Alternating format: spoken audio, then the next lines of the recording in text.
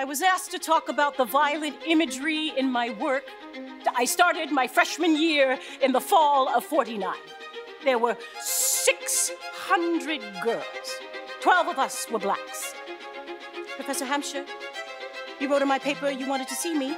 It's brilliant. Race was foremost. The net narrows and finally closes. For a long time, nobody knew who the killer was. I'm pregnant. That's not possible. Kathy was gone. I thought I would die. Is it true it was your child that was murdered? Nothing of the story came out in the papers. And that is the main source of the violent imagery in my work.